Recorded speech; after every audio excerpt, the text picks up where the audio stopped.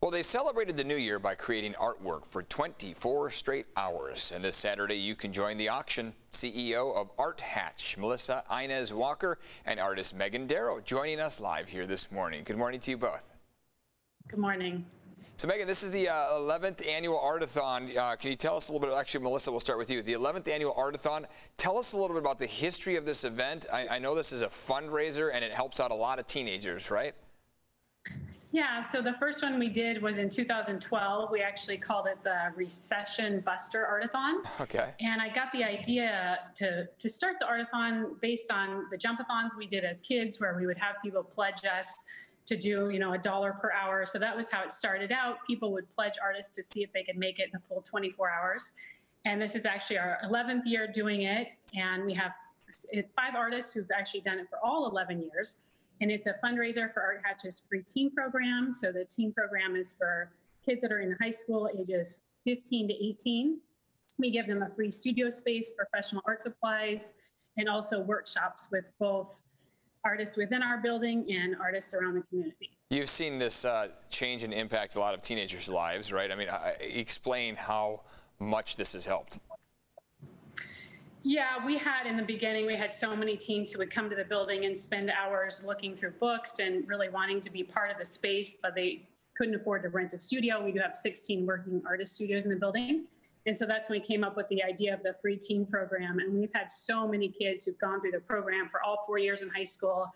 It's made a huge impact. Quite a few of them have become professional artists. Some of them have come back to rent studios, have had solo shows around San Diego and in the gallery. And it's just been a really huge success, and I've been very grateful to be a part of it and get to meet so many great teens. And we see Megan hard at work there behind you, working on her latest creation. Hi, Megan. Let's bring you into the conversation. Tell us about your involvement in this and how it's impacted you. I was lucky enough to be part of the Art-A-Thon this year. Thank you, Melissa. I did the 24-hour, just like everyone else, which 50% of the proceeds go to the fundraising for the teenagers.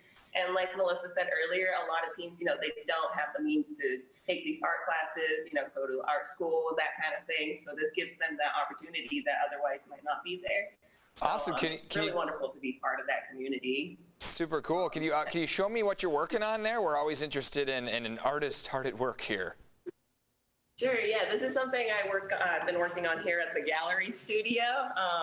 A bit strange, but it's a fun little piece. That's cool. I think art has a lot of unique stories it can tell, and this is one of those pieces, hopefully, where you can look at and just kind of create your own story within it. Those are the kind of pieces that I like to make. And I mean, as you can see around, all these artists create something so unique and something you would never expect to see. So, it's definitely worth checking out the gallery if you haven't yet. There's not just this space here, but there's also an upstairs, there's studios that you can check out, different shows every Saturday, second Saturday of the month. So a lot of different events to check out, so I highly recommend. Yeah, check us out. To me, the weirder the art, the better, because it sparks those awesome conversations, right? Melissa, let's try a little bit about where people can check out the studio, and tell us a little bit more about the details on the fundraiser. People can bid on the artwork at distinctionart.com.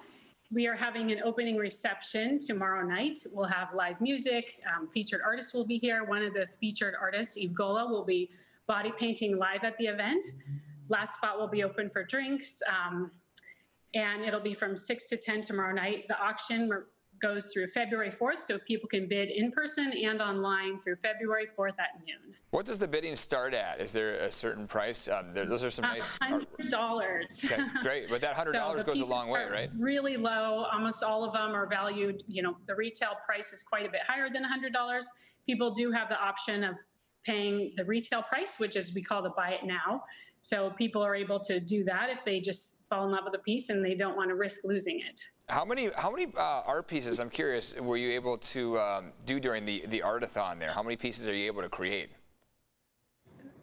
Some artists did one. Our most prolific artist, Victor Roman, who's been doing the Art-A-Thon for all 11 years, he created 14 pieces. So he did 14 panels that he connected to together. So there's 7 total pieces to bid on, but there's a total of 50 pieces in the show.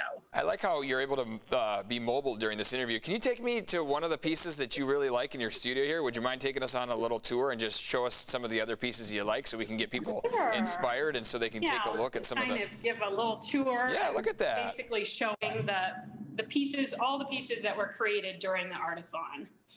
Wow, and you know what? What I'm noticing in just the 5 seconds of you showing this, so many different styles, colors, the vibrancy, different meanings. They each kind of hold their own meaning, don't they? They do. I mean, all the artists have different backgrounds and different ideas and different styles, and that's part of what makes the Art-A-Thon fun, is that we do have so many different, very diverse artists participating. These pieces are really fun. They're by Kelly Vivanco, and her husband, Peter Hillier, actually makes the frames. He hand carves them, and then she paints them. I was just going to say, some of the framing on some of these pieces is part of the art itself. Very cool. So that was the tour. I showed you all 50 pieces that were created during our 24-hour event. Awesome. That's great. So people can go online. Remind us the website again and how they can bid. It's distinctionart.com. Distinctionart.com. All right, we're going to wave one more time to Megan over there working hard on her next piece before we say goodbye. Keep up the great work. We love the art that you're creating there. And Melissa, thanks again for your time and for showing us the tour here this morning. And thanks so much for having us.